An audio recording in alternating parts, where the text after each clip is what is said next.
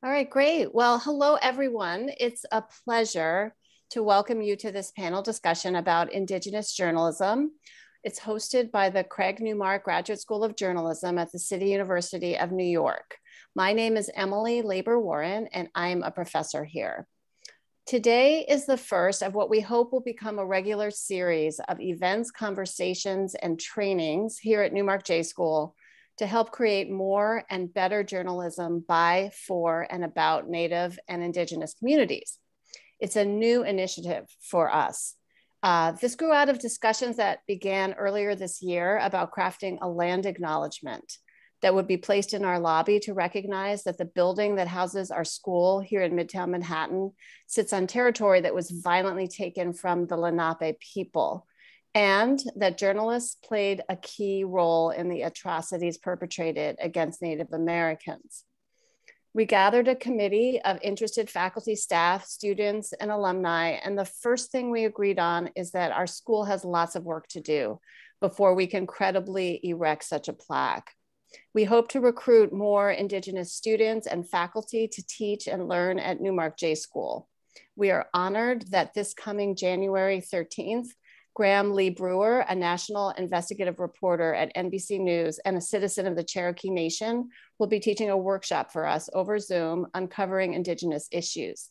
In case anyone here is interested in signing up for that, we will be emailing you later on with that information.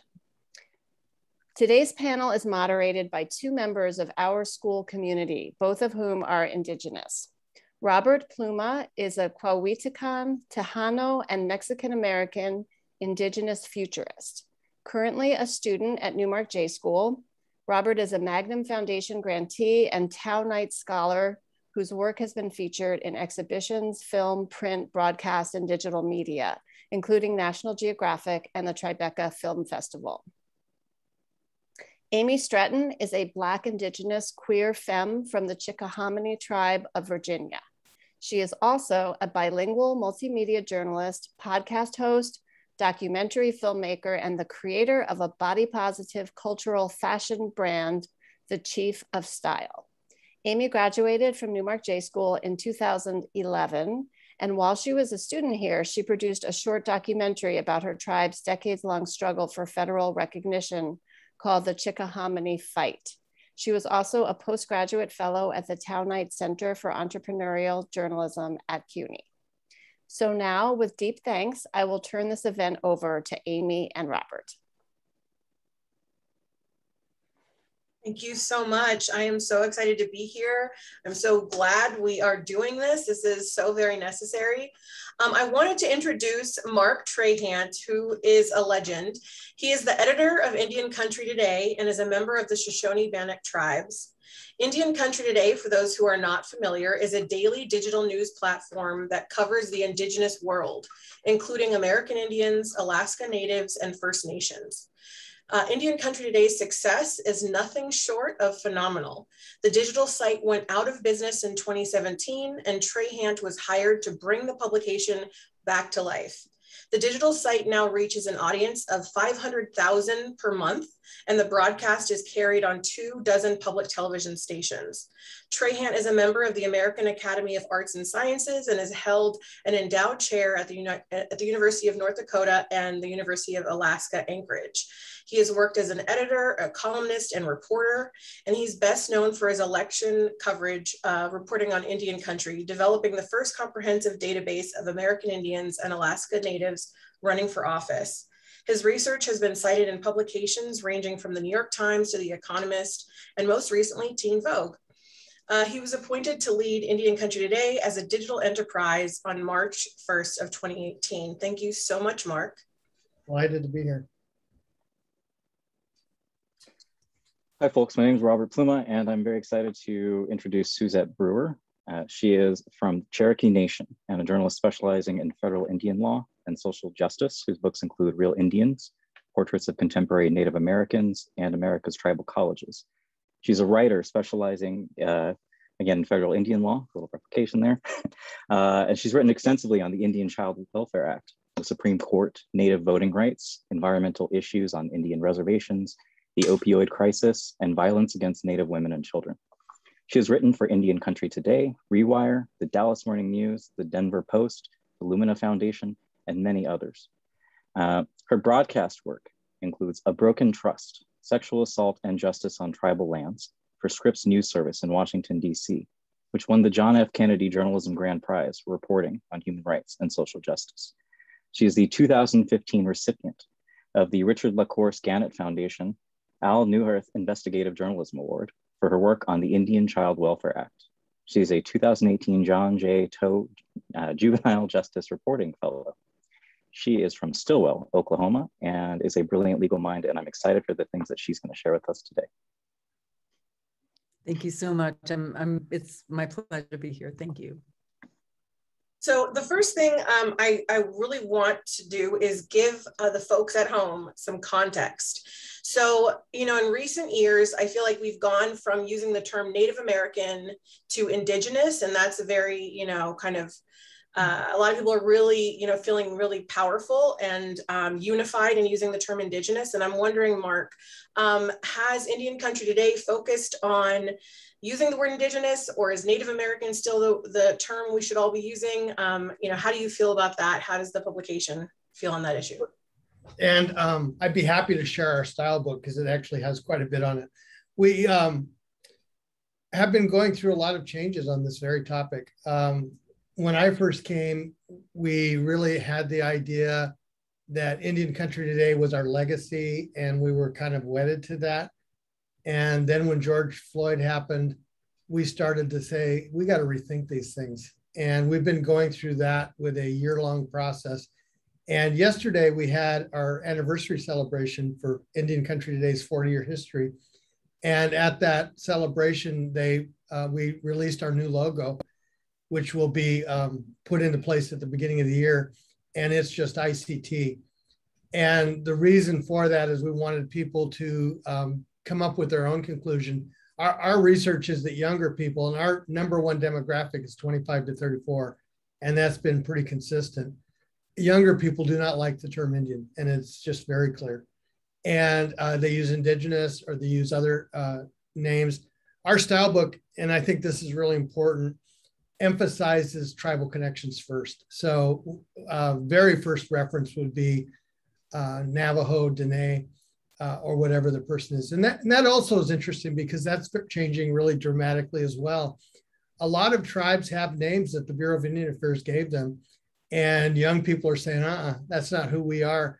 And young people are actually demanding that tribes change their name. Navajo is probably the largest in that category.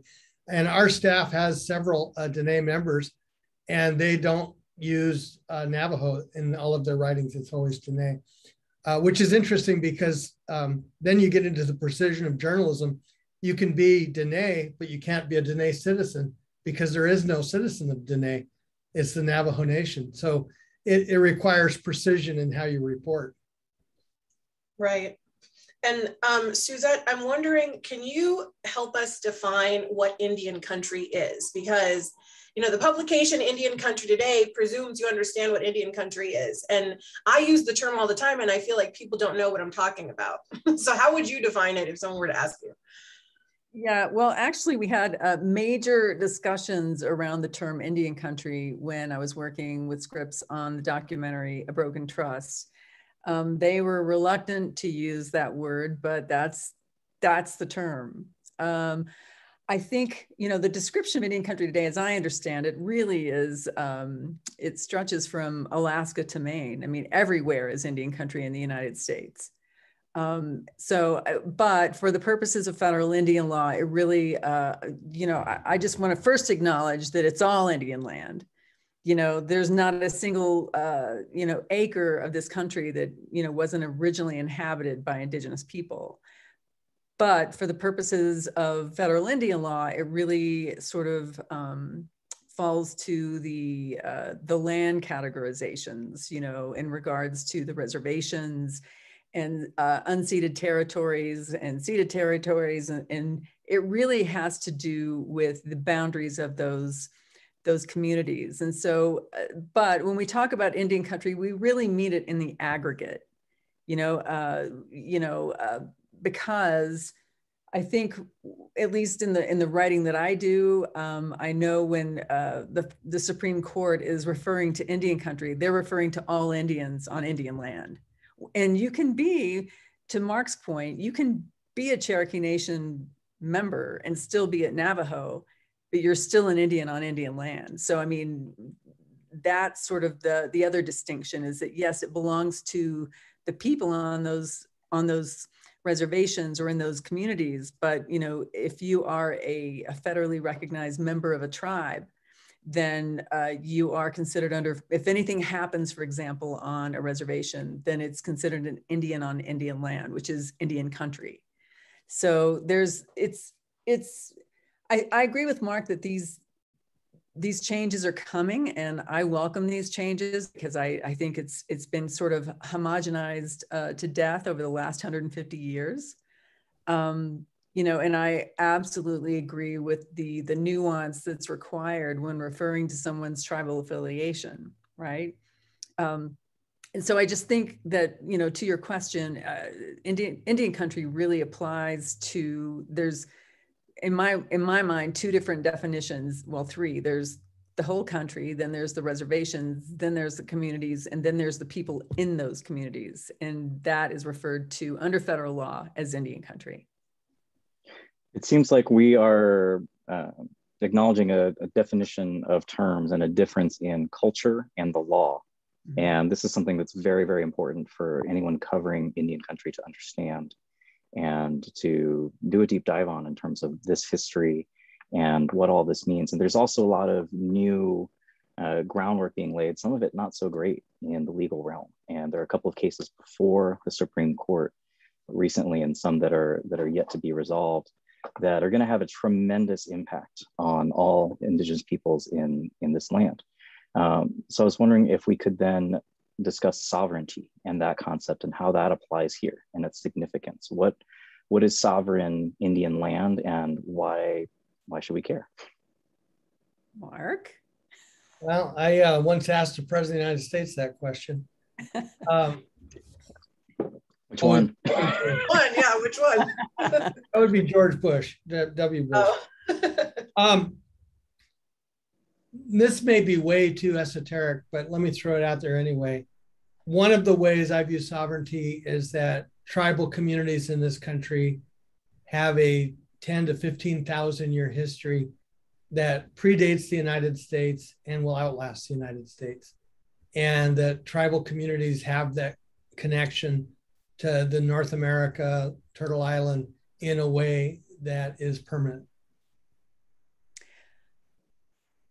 That, and I would say really what sovereignty means, again, for the purposes of law, is it refers to the jurisdiction of the tribe in regards to its, the functioning of these tribal governments, right? And so you have a land base, and sovereignty really has to do with the health, the human services, the infrastructure, you know, the power to tax, for example. The power to tax and regulation are the two pillars of federal Indian law.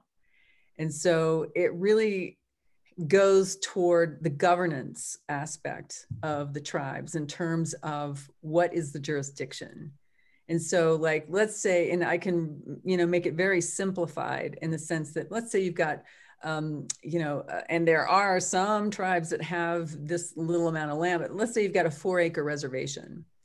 And so there's a tribal government there. So that tribal government is responsible for all of the activities that take place: law enforcement, education, healthcare, health and human services, basically, all those things. That falls under their sovereign, you know, that falls under their sovereignty. And so, but I will say that the tribes are still, I think in some aspects, in some areas of the country, I think, you know, some are more ahead than others in terms of what their legal status is in regards to their sovereignty. I think everybody has the same goals in mind, but I think you know, the playing field isn't always equal because, you know, largely it depends on where they're located. For example, I think the Shakopee of Minnesota is a very good example. They're a very small tribe. They only have, I think, 750 acres. I want to say it's not very big. You know, obviously, financially speaking, they're in a much better position to be able to administer those services. You have a tribe out in the middle of nowhere, because again, gaming is part of the equation now. It's a location-based business. And so they're not maybe as able, financially speaking, to you know, provide certain services that wealthier tribes could. But really, sovereignty really breaks down to who has control over the land and who has the power to tax and who has the power to, you know, basically enforce its laws. And then you get into the areas of Public Law 280 and Fed states. What we call Public Law 280 is where the state has jurisdiction over torts, over civil actions, and then like divorces, civil liability for criminal, civil liability for criminal conduct. And then you have the Fed states where the federal government, so the district attorneys are responsible for jurisdiction in the Public Law 280 states. The federal government has jurisdiction in what we call the Fed states. There are currently, I think, there were 6 original Public Law 280 states, including Wisconsin, Minnesota, Michigan, California, Florida, and Alaska, as a matter of fact. And so I think there were 6 more that were added on to that later on. This was a 1953 law that the states actually lobbied for, but at a certain point, they realized once it was passed into law, it became what they refer to as an unfunded mandate. So that was not the panacea that the states thought it was going to be in terms of law enforcement and in terms of jurisdiction. On the Fed side, you have states like Montana, North Dakota, South Dakota. Those tribes in those states fought heavily against Public Law 280, so they are not included in that category, with the exception of Salish Kootenai in Montana. Now, they are a voluntary Public Law 280 reservation, whereas the Menominee in Wisconsin, which is a Public Law 280 state, is by voluntary action, they are a Fed reservation. So it's this jumble mix, if you will, of different types of jurisdiction, different types of sovereignty. So I think when we talk about sovereignty, really, just to break it down to its very base meaning under the law, is it's basically who controls this chunk of land and who has responsibility for its people. That's sovereignty. So, you know, I know that you've written quite a bit on missing and murdered Indigenous women and girls, the Violence Against Women Act and how that impacts Indigenous women. How does sovereignty, how's that impacted your reporting? Or, you know, I mean, there's so much there. And I think to cover missing and murdered Indigenous women, you have to understand sovereignty. So can you speak on that a little bit? Yeah, that is one of the most difficult things I've ever had to cover because of the cracks in the system. That because of these various issues in terms of nobody wants sovereignty. I mean, no, I shouldn't say that. Nobody on the state or federal government side wants responsibility for these things that happen. You know, we know, for example, I mean, we know that murdered and missing are, that whole realm of reporting really is tied into several other issues, including human trafficking and, you know, various other sort of incidents that or situations that people wind up going missing and murdered. Domestic violence plays a big part of it. And one of the things that I can tell you is that, you know, often the jurisdiction becomes a broken chain in terms of chain of command or a chain of custody in regards to evidence and that sort of thing. I know when we were reporting on a broken trust, that took us 2 solid years, and we filed probably half a dozen FOIAs trying to get information from the federal government that should have been, you know, it should have been readily available, and it was, but they dragged their feet for a solid 2 years until, you know, we had to basically twist their arms to hand over declination rates even. They didn't even want to give us declination rates. So in regards to, you know, sexual assault, murdered and missing Indigenous women, domestic violence, and those types of things that happen in the communities, you know, I believe at Fort Berthold, out of 166 cases over a 5-year period, they only had 2 convictions. Both of those were a year, because they can only sentence a year because of the sentencing restrictions. But they only, I think one served 4 months and the other served 6 months. And it was for aggravated rape with a weapon, using an object.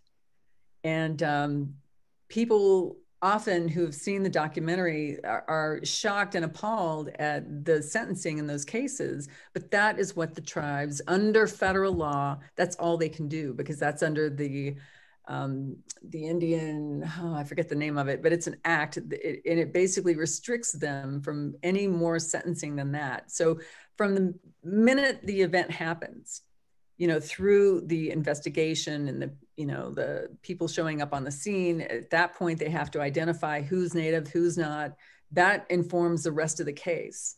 But typically what happens is that, the states or the U.S. attorneys will decline cases, and the district attorneys in the public law 280 states will decline cases based on lack of evidence.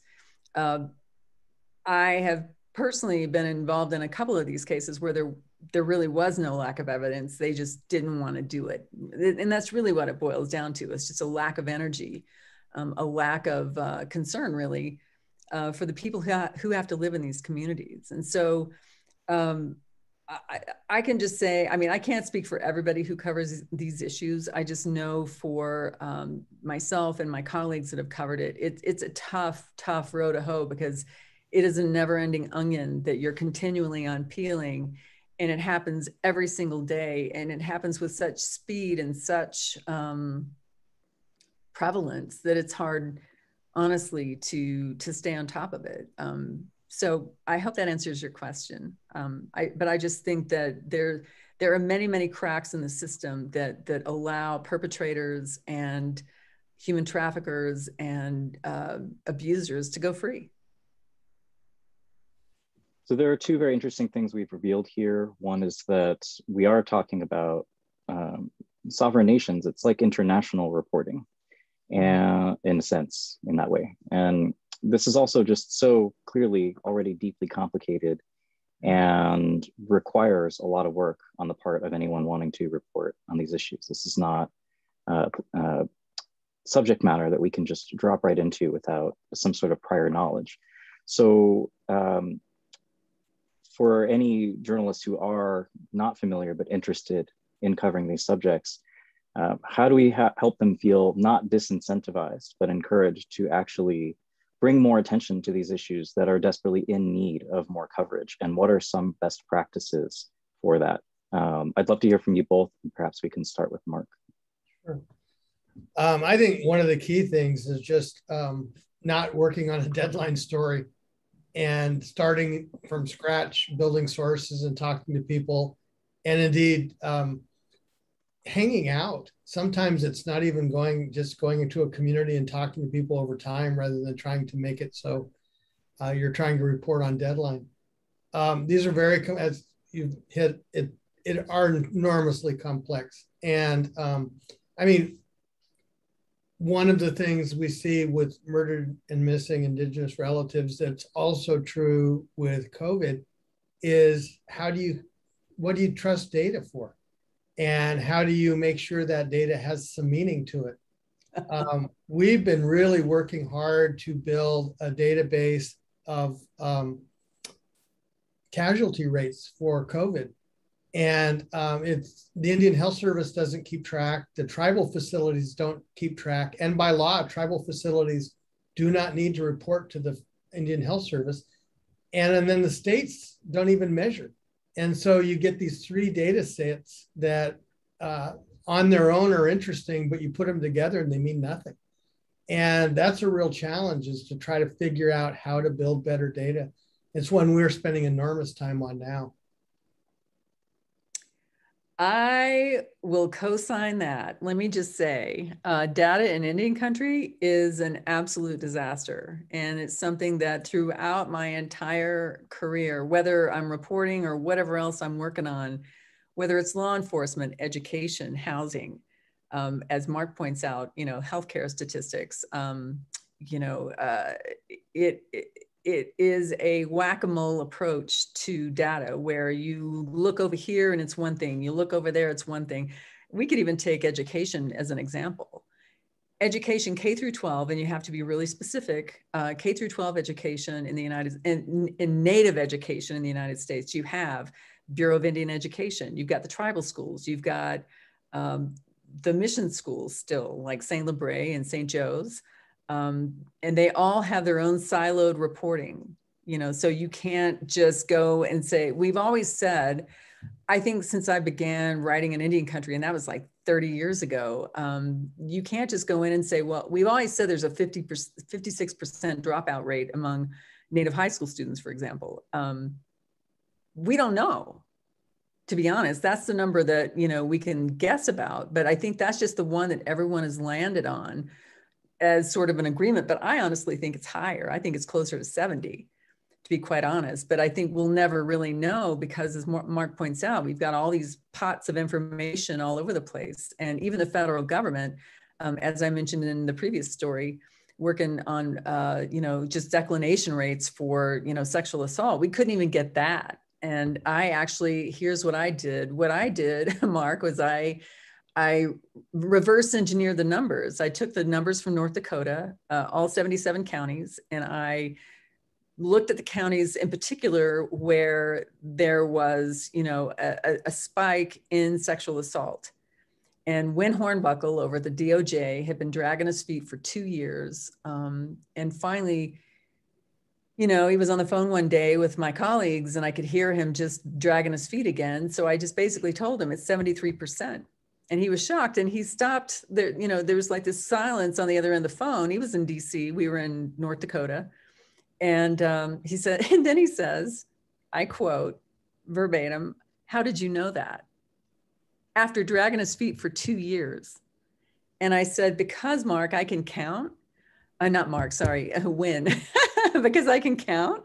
And, you know, I looked at all the counties and, you know, for example, Fort Berthold sits on 6 counties. I went to all of their district attorneys. I went to all their courthouses. I went to every single courthouse on the reservation, you know, the civil courthouse, like the ones that are run by the state, to find those numbers. And the same for Turtle Mountain, Sisseton and Wahpeton, Standing Rock, and so on. And, you know, inevitably in the counties where, you know, the tribes existed, there was a higher spike in declination rates than there was for the rest of the state. And it turns out, so then he finally, in that conversation, gave us the number. It was 72%, which is still egregious. And it's only 1% off of what I had. But it just tells you, like, it's, you know, it's something that data in itself is one of the biggest issues in Indian country in terms of reporting, in terms of leaving hundreds of millions of dollars on the table for housing, for law enforcement, for education, and all these things. But I just want to say that it is an ongoing battle to try to come to those numbers when you're trying to report, you know, just even on a basic story, even if you are on deadline, it's still very difficult. But I want to say, I want to dovetail with what Mark said too. These are complex stories, and I think honestly, I think he's absolutely right. You can't go into something like this on deadline, a 5 o'clock deadline, where you've got, you know, 15 inches to write or 20 inches to write, and you're trying to break down this enormously complex case. I think Veronica is a very good example of that, baby Veronica. You know, they were all sort of writing these, in the mainstream media was writing all these little 10, 15-inch stories about, you know, this case, some case that was happening in Oklahoma. But, you know, when I saw the court papers for that thing, I knew that this was going to be something where the Supreme Court was going to be asked to determine who's an Indian from the bench. And so I think you have to really go in, and I would say the first things first, you've got to research. You got to research the community. You got to know what you're doing. You got to research the subject itself. You know, if you don't know about Public Law 280, it's a good idea to go get a primer on it. If you don't know about murdered and missing Indigenous women, I mean, there are resources out there, but, you know, you have to, you know, you really have to get in there and get your elbows dirty. And you've got to just go out there and go to the communities. I I think going to the communities is probably one of the more important things you can do, because if you can, because that's where you're going to really get the true story. I think just calling people up from a desk in New York and trying to make sense of something that has been dragging on for 150 years, as in the case of like an environmental disaster. And here I could point to, you know, the Gold King mine spill in Colorado. That's not the first time that thing had ever erupted in 2015. It's been going on since, you know, the silver mines were in place in the 1800s. So it really took a long time. I actually went to Navajo to talk to the hydrologists, to talk to the tribal leadership, to talk to the people who were affected by this thing. And you can't do that over the phone. But I think that research and really understanding the topic, and I think, you know, getting out to the communities are very important. Also in terms of just gaining, you know, their trust. And, you know, the truth is, if you want something from the tribes, you got to go see them. You know, I mean, that's just polite. You know, that's. I was going to say, to that point, I also know that just to report in Indian country, it really is about trust. Mm-hmm. And that's why, you know, unless you have a relationship with a tribe, it's really hard to just write a story for 5 o'clock. It takes time, you know, kind of to develop that relationship with the tribe to get that trust, because I think a lot of tribes have really been like screwed over by press, you know, getting it wrong. So I think, you know, sort of developing that relationship is really important. And I think we see examples of that in mainstream news where people kind of understand that, but I feel like that's sometimes lost when it comes on, you know, reporting in Indian country for non-Indigenous folks, at least. So hopefully, you know, this panel will change that for a lot of people. I wanted to shift a little bit over to a conversation around the digital divide. So I have from a 2018 report, the American Library Association said nearly 7 in 10 residents on rural tribal lands remain without access to fixed high capacity broadband and are cut off from educational and economic opportunities. And, you know, there's many reasons why that is, and many reasons or many things that will come from that, you know, lack of access to jobs, or, you know, taking classes at home, you know, during COVID, things like that are impacted. But I know that, you know, Indian Country Today has been revived thanks to you, Mark. And, you know, you now are working with PBS on this, you know, television show that's being broadcasted. And I just was hoping that you could speak a little bit to that and how you're kind of addressing this digital divide while still having a digital news operation. Well, I mean, there are several layers there. One, when we relaunched, we decided to make mobile our primary focus. And our mobile audience is about 80%. So we don't spend much time thinking, at least for our product, on what it looks like on the web or how people are consuming it on the web, because that's just not our users. But, you know, on the digital divide, there's 2 quick points. One is we're about to see what happens with the largest single investment in broadband in the history of this country.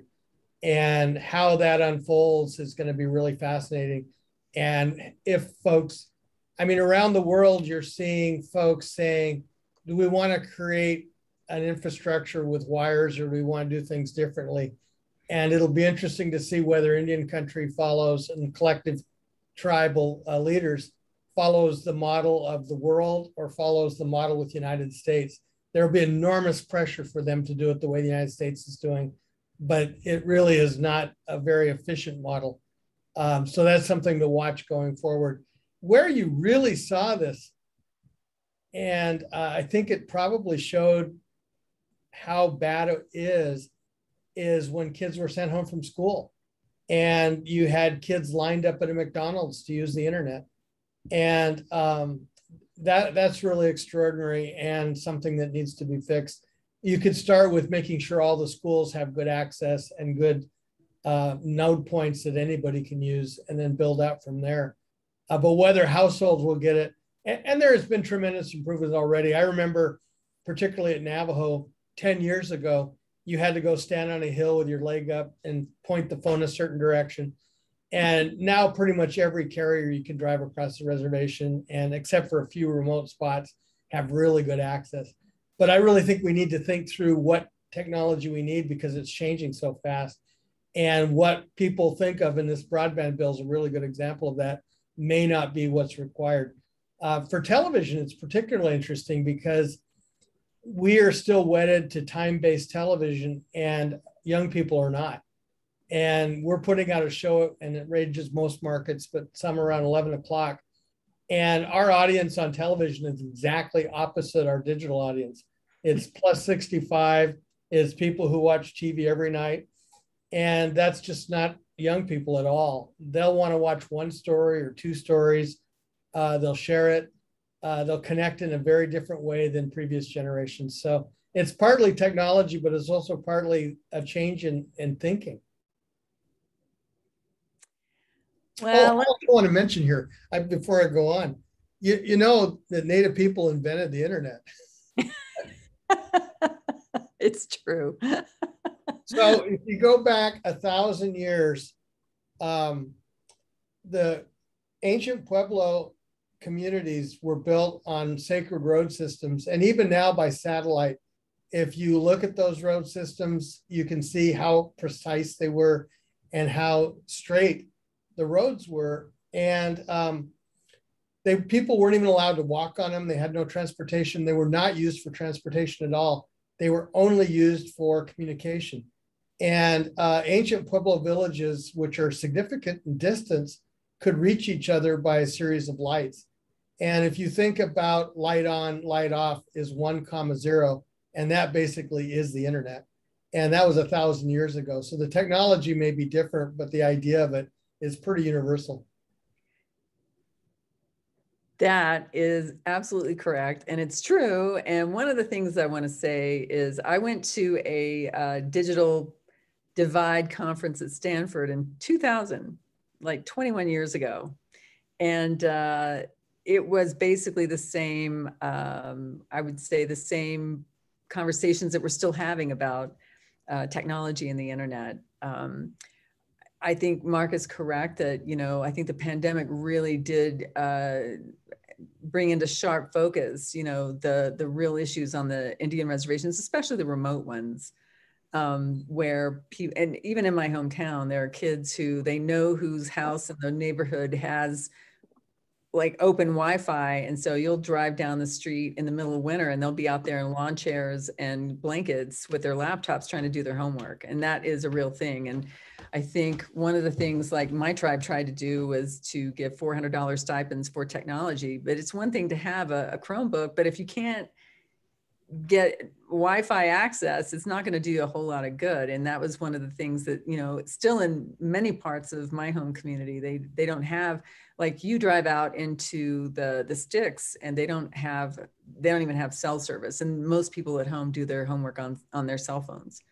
And so it's a nationwide problem. I think it's really difficult for those in, you know, places like Alaska that gets very little attention in the lower 48. Alaska is a big one. I want to say the large Western states like Montana and some of the others like North Dakota, South Dakota. I mean, it's part of it too has to do with infrastructure. That's one of the things I think is probably the greatest thing about this infrastructure bill that came through. But one of the things that we have to think about is, you know, from a legal standpoint, is the easements that are required for these things. That's one of the things that I think, for whatever reasons, the tribes haven't been able to really. I mean, that was sort of a push in the Obama administration, was to relieve some of the strict restrictions on the easements that are required for, you know, broadband access and cell phone towers and those sorts of things. But I think just over time, it just didn't happen. So I think, you know, it's one thing to say, you know, they're going to invest in these, you know, this thing or that thing. But I think, you know, getting access to those parts of those reservations with the easements, I think is going to be a big challenge, but we'll see.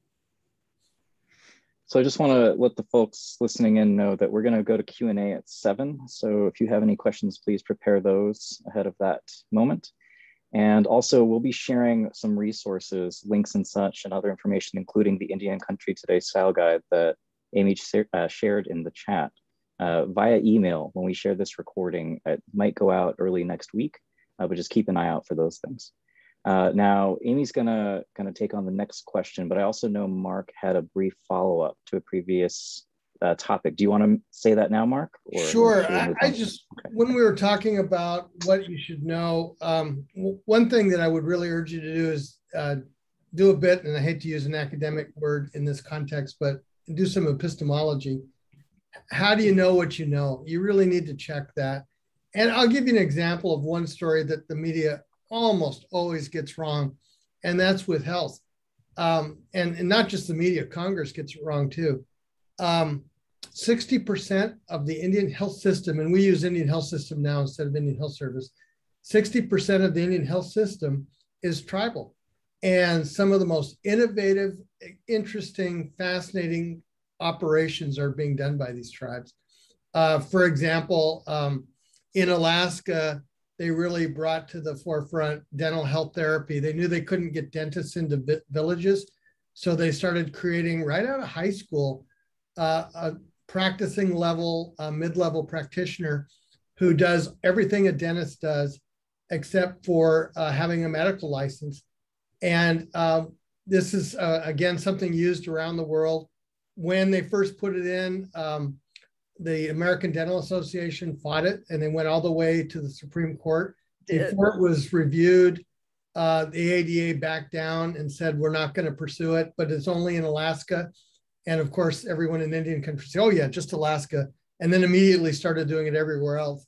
And it's created a whole new industry. And what's really great is it's created professions for kids right out of high school, 2-year programs. And it's opened up. I mean, you had in some Alaska villages, the highest rates of juvenile caries disease in the world. And now you have communities that are cavity free in less than a decade. Yes. And that innovation is just a story that's not told about Indian health, but you can see it on so many levels. 40% of the system is the old Indian Health Service, and government still has problems carrying out healthcare delivery. But, and here's another thing, is that the Indian health system spends approximately the same as the median for the rest of the world. It's right on the money. It's just that the US system is so out of skew. Yes. And because of that, it makes everything look bad. In 1970, when the Indian, or 75, when the Indian Healthcare Improvement Act became law, the disparity in health was about 40 years, and now it's less than 5 years. And there are still disparities, but it's really shrunk. It should be a great success story rather than this narrative of decline. Amy? Yeah, okay, so it seems as though, you know, the major topics, Indigenous news topics that we see are, you know, Native American imagery in sports and cultural appropriation in fashion and music. We did discuss missing and murdered Indigenous, as you said, relatives. And immigration, some, you know, talking about how a lot of folks who are put in detention centers are actually Indigenous folks. Gaming, we see a lot of. What do you think are some hot topics that folks, you know, on this call could explore, not with their 5 p.m. deadline, but maybe with a little bit of lead time? What are some hot topics maybe people can look into? And any best practices for covering any of those stories, anything on your radar? Yeah. Well, one that comes immediately to mind is juvenile justice in Indian country. That is a very underreported story. That was part of my Tao fellowship that I worked on. The subject of the story was Brian Melendez, and he is a member of the Reno Sparks Colony in Nevada. That was an eye-opener. I mean, if there's any story that's probably more heartbreaking than ICWA or murdered and missing Indigenous women in sexual assault, I mean, all of them are tragic, but I mean, the juvenile justice in Indian country is one of the, I would say, one of the most underreported stories in the country, because these are minor children who are being sent to federal facilities with grown men. And because they are in fed states, they don't go to juvie. I mean, they do go to like sections of these federal prisons that are supposedly for juveniles, but you've got kids in there who are like 10, 11, 12 years old who are like in a federal facility, and it just goes on, and it is generational. And so I would say that's one of the ones. I think the environment, thankfully, has become a major topic over the last, I would say, 10 years for sure. Education, I think is, and the education side, there's plenty of unreported stories there. But I would say, for me, I would say the most unreported stories are in juvenile justice. But Mark probably has his own set of stories that he probably feels like need more sunlight. I mean, that's the great thing. You can throw a dart and pick a story and get a good one. Two stories that I think are interesting that are going to get hotter. One is identity.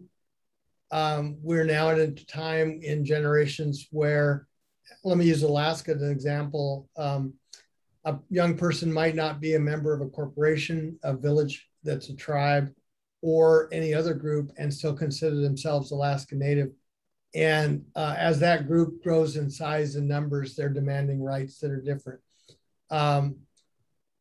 It's the same with tribes. The tribes in the South that have really strict blood quantum have basically guaranteed that their tribe won't exist in the future. And so they're going to have to come up with new definitions, and how that happens and what that process is going to be really fascinating. So it gets into the question. The one that I'm going to be working on next year that I'm really excited about is economics. And we have an economic project we're about to launch. And one of the really cool things, and this really came out of Standing Rock, well, it came out of Standing Rock, but also predates, is that the investment world is moving toward ESG investing, environmental, social, and governance. And at March 31st of this year, the Securities and Exchange Commission said it would become an enforceable measure. And so if a company says it's doing that, they've got to back it up. And that's going to open up all kinds of things, from Rio Tinto to Pipeline 3, from the expansion of the pipeline. And do you have a follow-up to that? I have a slightly off question, Robert. Did you have Go for it, Amy? Okay. So I know when we spoke before, Mark, you were mentioning how you had, and forgive me if these numbers are wrong, but I think you said you had 5 reporters in your newsroom, and then now you're hiring another 20, 25. I don't know. What was that? Well, we're going to double. Mostly, so right now, we just went through the budgets for next year, and on the digital side, we're going to hire 2 more reporters. And then on the broadcast side, we're probably going to hire another 4 producers. So we've gone from 4 people 4 years ago to 21. And eventually in the next 2-3 years, we're looking to double that again. We've got a bureau in Anchorage. We've got a bureau. We want to do another bureau in the Southwest. And we have a partnership in Oregon. And I think we're open to more partnerships. It could be an area that we do, where we'll partner with another news organization and pay half their salary. And that's worked really well for us so far. And then we have a DC bureau. And this probably is important for students. We have a different philosophy than most news organizations. And that is, we think we should pay well, and that folks should come work here for a long time. We don't want them coming, learning a lot, and then jumping to somebody else. So we try to make it a long-term proposition that we're investing in them and want them to build a career here. That's awesome. And to what do we owe this, increase in staff? Because I feel like the story about journalism for the last decade has been the decline, and that it's, going, like, all these newsrooms are shutting down. But I know you guys recently went nonprofit. Do you think that's a part of this? Like you mentioned partnerships, Yeah, I think nonprofit's a key factor. Our business model is different. I mean, yesterday we did a fundraiser online, and this month we'll raise $40,000 from individuals. And I budgeted $200,000 for the year. And I think we're going to end the year about 230. I mean, we're really hitting our numbers. Foundations are really critical. This is just a great time to be a nonprofit. People are looking at news differently than they did it. We are really radical in that sense that we don't copyright our product, anyone can use it for free. We encourage other news organizations to use our content for free. We have a robust partnership with the Associated Press, where not only they pick up our copy, but we ship them other copy that they doesn't work for the wire, that they can send to members that they can use, again, for free. So we kind of have a little different philosophy in some of that. I think the news media is in trouble because they stopped innovating. And they just started to get, when they wanted to go back to the business the way it was, and that's just never going to happen again. I think this is the best time to start a career in journalism, because it's not just us, but there are a lot of news organizations who are innovative, that are looking for new ways to do it. And that this should be a great time for someone to start a career. I love that. That needs to be in like the school brochure. It's awesome. Robert, I know you had some questions around education. I don't know if you want to bring that up now. Yeah, that was one of the major topics we wanted to discuss here. Obviously, as amazing as this panel has already been, this isn't going to be enough of an education for people to really begin covering these issues. And I know, Mark, you're particularly keen on making sure people learn at an earlier age about Indigenous peoples, about sovereignty, about the various nations and peoples, and also trying to bring that to journalism schools as well. And would you both like to share a little bit about what you think needs to happen education-wise to make progress here? Mark? Well, one of the problems is journalism is trying to fix problems from society. And the problem of society is that kids go to school and they learn about city, county, state, federal, but they don't learn how tribes fit into that as constitutional entities. And there are some states that are addressing this in really thoughtful ways. Montana really started it with Montana Indian Education for All, but now other states are following the same idea. And that's it. Basic idea is that you cannot be a good citizen unless you know the basics of how federal law works, how tribes fit into the system. And more states and more law schools are putting it into as a requirement. And I think both of those are going to be really significant over time. I think journalism education ought to do the same thing. It ought to be an accreditation standard that if your school is going to be accredited, it has to have basic understanding of how tribes fit into the national story. Absolutely. I concur with everything he said. And I would just add to that, that's one of the things, I mean, that is part of the problem. I mean, I know even for us when we were in grade school, I mean, I didn't know when I was in 6th grade, for example, that there's 110 tribes in California. I didn't even know there were tribes in California. And so I think it's one of those things where it is a systemic problem. But I think, you know, once once you're in this field, I think it is incumbent, whether you learned it or not in school, that you have to try to make the effort. Not even try to make the effort. You have to make the effort to learn about America's 578 federally recognized tribes. You have to learn about what that means in terms of their sovereignty, in terms of the jurisdiction, in terms of what their issues are, and the fact that they're not all homogenous. You know, Mark's, you know, Shoshone-Bannock, I'm Cherokee Nation, and you guys, you know, you're Chickahominy. That there's such a diversity even on this panel in terms of what that means. And it's not all, as we always say, it's not always teepees and feather headdresses, but that's what the world sees, you know, through television and through the media. They see, you know, what really in reality represents a very small portion of Indian country. You know, when you think about the fact that Oklahoma has almost 40 tribes, you know, Washington state alone, I mean, I dozens, but also it's about the linguistics, you know, it's about knowing, you know, that not all tribes are the same. And as I mentioned to you guys the other day, one of the big problems that I've had with reporters is they truly don't know basic things. And they report on things that do make you cringe. Like I mentioned, the guy from the LA Times who thought Lakota and Sioux were two different tribes. Here's a guy, it was Glenn Kessler. I mean, I don't mind telling you who it was. I mean, he's no dummy. He writes to the Washington Post now. I mean, he's obviously gone up the ranks, but, you know, he absolutely had no idea that, you know, there are certain things that, you know, you just have to know. And if you don't know, you know, there's no sin in that because, you know, that it's not taught properly in the schools.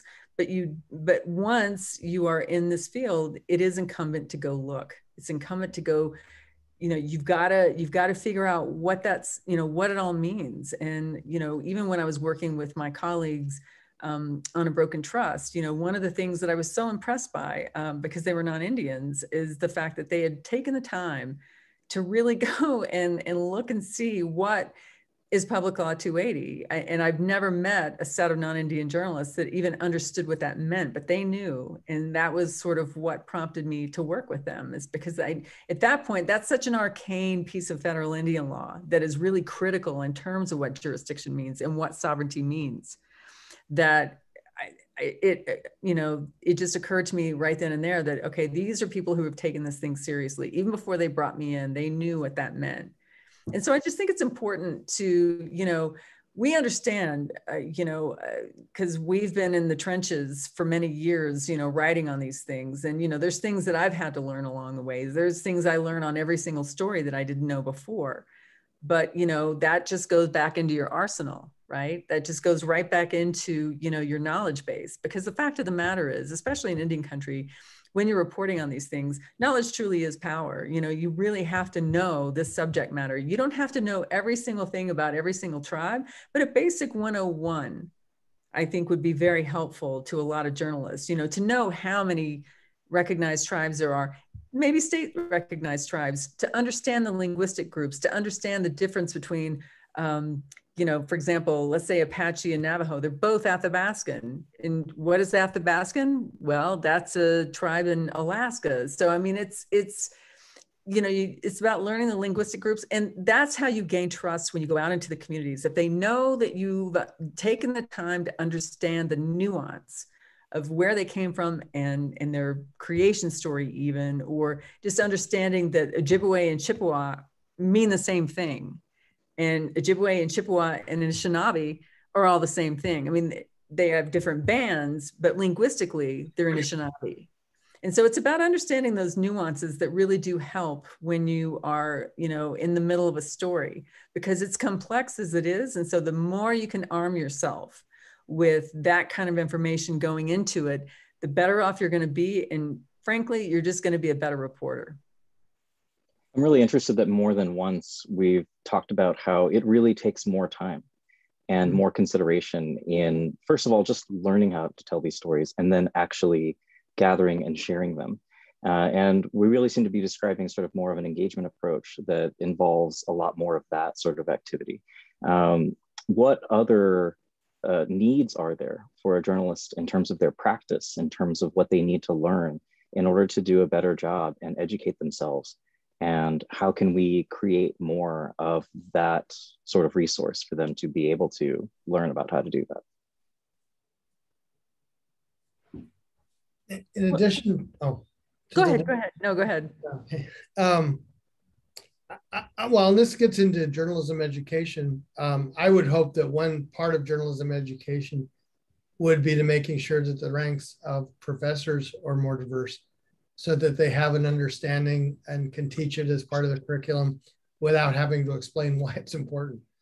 That would be a start. And certainly when you look at, and one of the things we've been doing with databases is to take a profession, say state legislators, and then apply the 2% rule. If 2% is Native American, how does that compare to the state legislatures?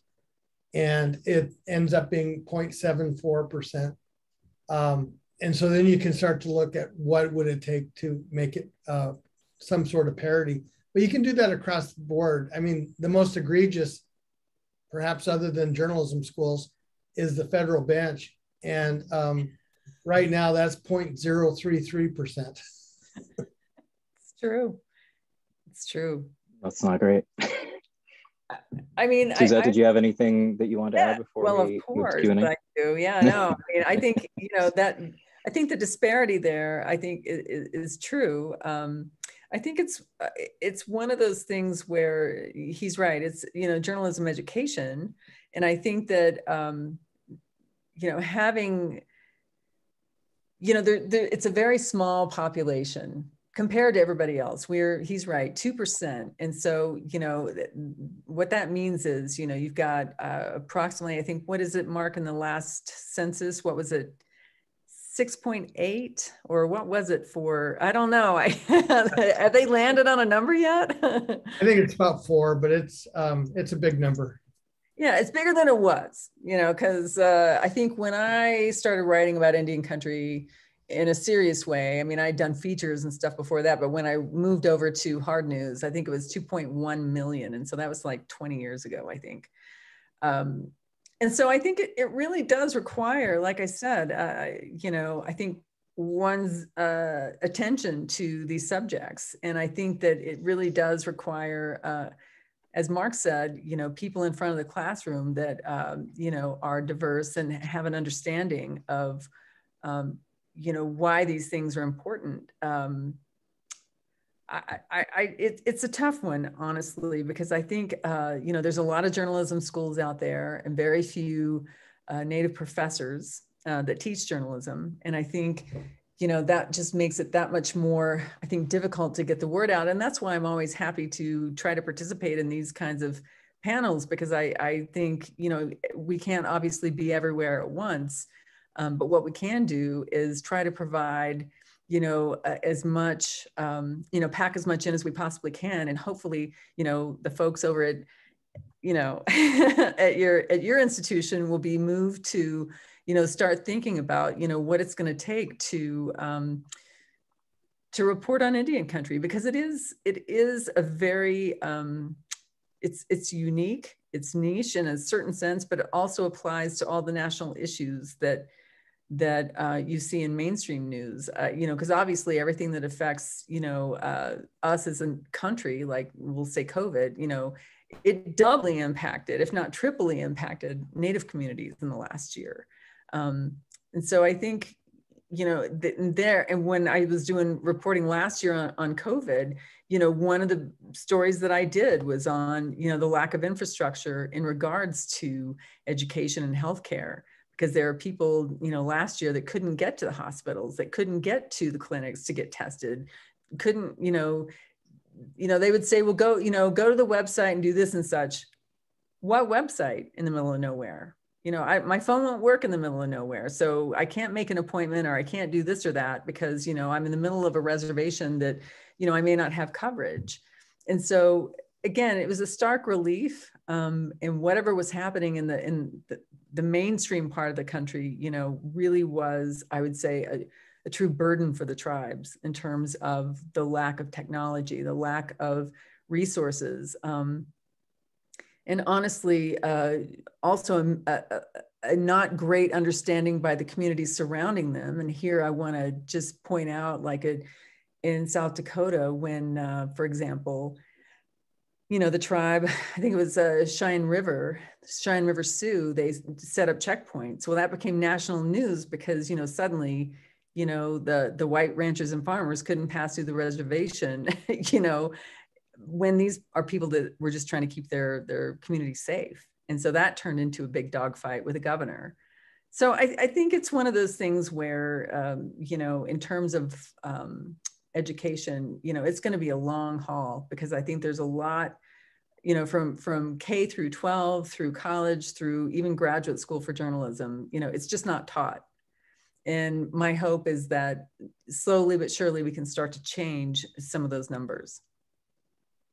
Thank you. So we do have, I was going to say, let's move on to the Q&A because we've got some questions and the clock is ticking. So we're just going to go over, hopefully, to 7:15 East Coast time.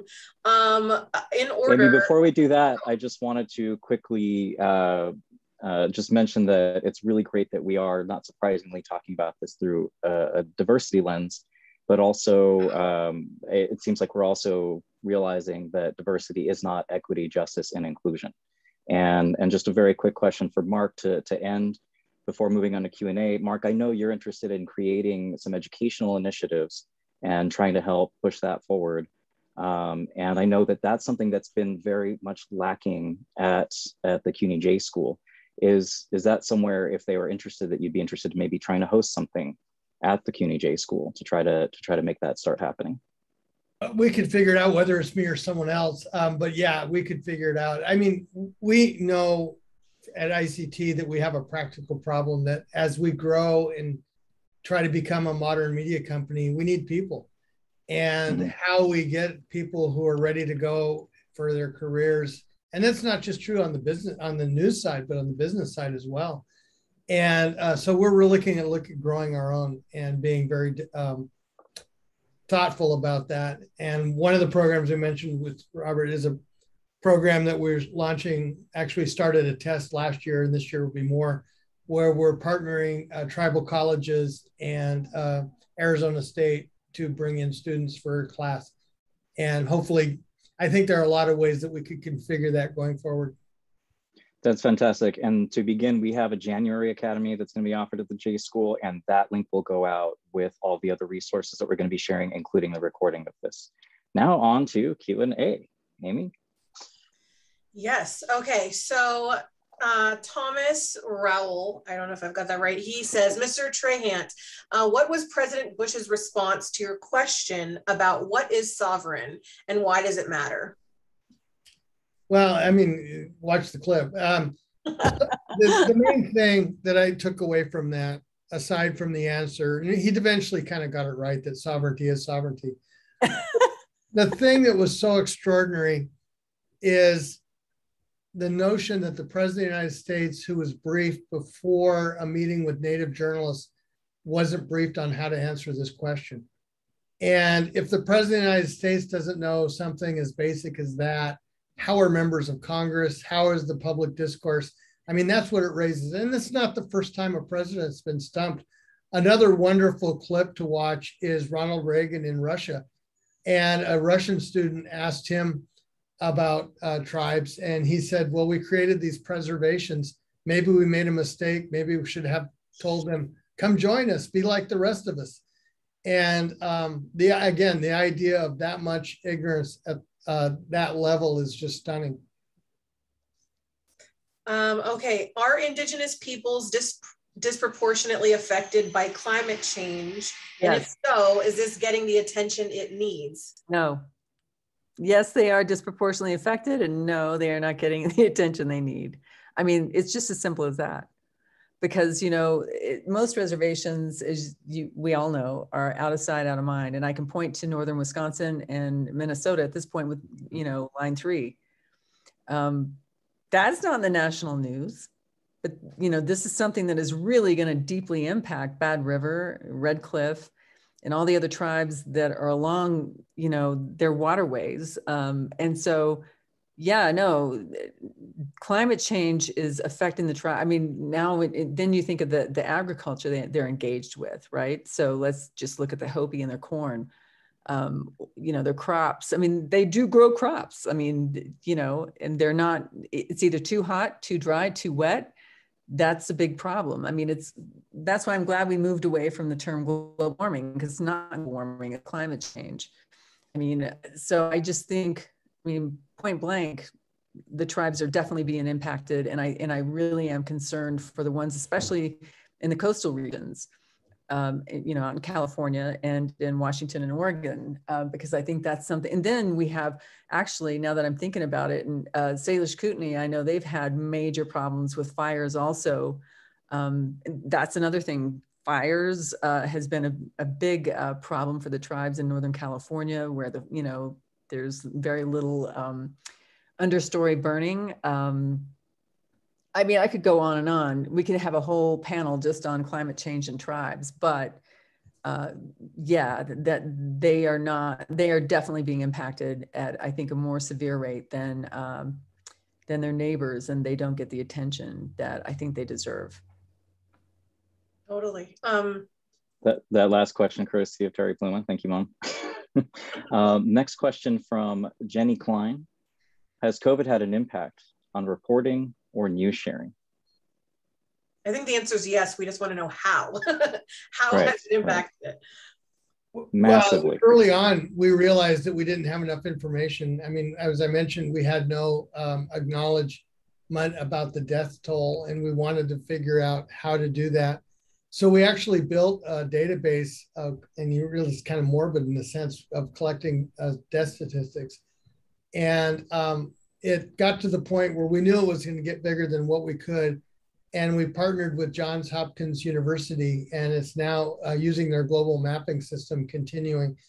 It's really interesting because the story, and this is a good example of the media, everyone wanted to go to Navajo and talk about the high rates of Navajo. And that certainly was a problem. But because we were mapping it and had data in real time, we knew that the Pueblos were much higher. And we were able to report that and talk about what was going on. Most of the Pueblos then completely shut down in a really, in fact, today you still can't go into some of the Pueblo villages. We also reported, and this is a story you probably haven't seen anywhere else, on communities that never got a single case. And that's because they completely shut down, isolated, and have been along that line. So we learned a lot during this whole thing. I think one really important part of the story is that this is just the beginning, not the end. We know from all of the science on climate change that diseases are going to grow in new ways, and we need to be prepared for more pandemics and how we cover them and how we adapt to that. I would say that, sorry, go ahead. Go ahead, please, Suzette. No, I'd love to hear your answer. I was just going to say, most of the work I do is on the road. So a couple of my projects were delayed for over a year because we had to wait because a couple of the team got sick or one of the participants got sick or, so it was a challenge, but we did it. So yes, it was a challenge to do the kind of because I was doing a little mini documentary series. And so we had to, I didn't want to do it on Zoom, so we had to wait. And that was sort of it was a challenge, but we finally pushed it out into the world in December. So go ahead. Now, this next question is apparently from my kid in the next room over. How do you think teachers can truthfully incorporate the real history of colonization of native lands? VN, 5th grade. Mark? Well, I think the recognition that it's a long history. I mean, the good news about colonization is it's only 300 years. I mean, it really is tiny. It has no significance. Over time, it's a story to be told, but it incorporates into so many other things. I think it's having that long arc view and being able to explain how things fit together and how things will be changed by it. The dirty secret of colonization is that it does more damage to the colonizers. That is true. That is true. I would say I don't know, because honestly, and I don't know if this is the case for Mark, but every single year at Thanksgiving, I had to go to the school to explain to the teachers what things really are. I mean, it's an ongoing, one thing that there's a woman that we all know, and Gay Kingman. And she always says, she's an elder in Indian country, and she always says, I will never be unemployed because there's just so much misinformation about Native people. And it's kind of true. I think it's an ongoing process. It's going to, it's going to be an ongoing process from now on, I think, to try to really explain how, why things are the way they are, how everything fits together, and how we all managed to make it to 2021. Okay, so we have some questions in the chat. You mentioned the success of a dental health intervention program in Alaska. Are there any other projects or initiatives that you think are innovative or exemplary? Sure, telehealth. Telehealth was invented in Indian country. That is true. It's a great way to get doctors to, I mean, now in Zoom era, we think it's nothing, but 10 years ago, tribal communities were the only ones using it. That's true. And through the University of Colorado, they started with telehealth medicine for, it was therapy. It was therapy sessions that they were offering for veterans, actually, that they were able to provide that. Now it's, widespread, but it took a pandemic to get at that, to get to that. I feel like any remote anything began in Indian country because like the land is just so spread out that, you know. Another question here, could you comment on the Johnson-O'Malley Act? I worked as a counselor for children in Alaska and the program was supported by JOM funds. What areas does JOM support now in addition to educational and cultural? Mark, I don't. Sure. JOM and well, there's 3 main federal programs that are used by local schools, and JOM is one of them. The other one, and they keep changing it, is Title, I think 6 now. And then the third one is Impact Aid. And all of those provide a funding stream for local school districts to provide Indian education. And they basically go through a series of changes in terms of how they're applied. I do know a political story about JOM. Is when the Indian Self-Determination and Education Reform Act was first introduced, before it was, when reform was in the title, one of the things they wanted to do was get rid of JOM. And George McGovern was from South Dakota, and all those folks that had JOM programs in every little county called him up and said, you can't change this, you can't change this. So they actually dropped reform from the title of the bill. And it never got in because they didn't want to touch JOM. Great. Well, we have more questions, but unfortunately, that's all the time we have. Maybe we could pass them on to panelists, and we'll, like I said, be sending those resources to y'all. A bunch of links, a bunch of information about some of these really critical issues like Public Law 280, the McGirt decision, Brackeen, which is another Supreme Court case that we didn't even begin to talk about that, and that will be immensely impactful. So we want to share resources with those of you who are interested in learning about these things and possibly covering some of this, as well as recording for this. And I'll be happy to share my contact information, and I'm not going to put them on the spot now, but maybe the panelists will be interested in sharing their contact information in that email as well. Thank you so much. Amy, you've been so amazing to plan and co-host this with. Mark, Suzette, your brilliant thoughts have been so insightful, and I can't wait to hear more from both of y'all soon. Emily, who's still lurking in the background there, thank you so much for helping get this organized and pushing the school to try to do better in terms of addressing Indigenous issues. And Jen, thank you also for really doing a lot to help organize this and put this together, as well as everybody else who's been on the team trying to make sure that we are really addressing all these matters that are just coming to the fore at our school and definitely need to be addressed much more directly and consistently. Looking forward to all the changes that we'll be seeing arising in the coming years. Thank you so much. We really do appreciate it. It's been a joy. Thank you. Thank you too. And Mark, thanks for summoning our Pueblo ancestors, our internet answers, because my light has been blinking on and off since you mentioned that. So I'm glad they're here with us as well. Very good. Any final thoughts? No, delighted to be a part of this. All right, well, please support these 2 fabulous journalists and their work. See their names, follow them on Twitter, follow them wherever they exist, and just keep supporting Indian Country Today. They're just an amazing outlet. And thank you all so much for joining. We're just so thrilled that you all came. This is awesome. Thank you.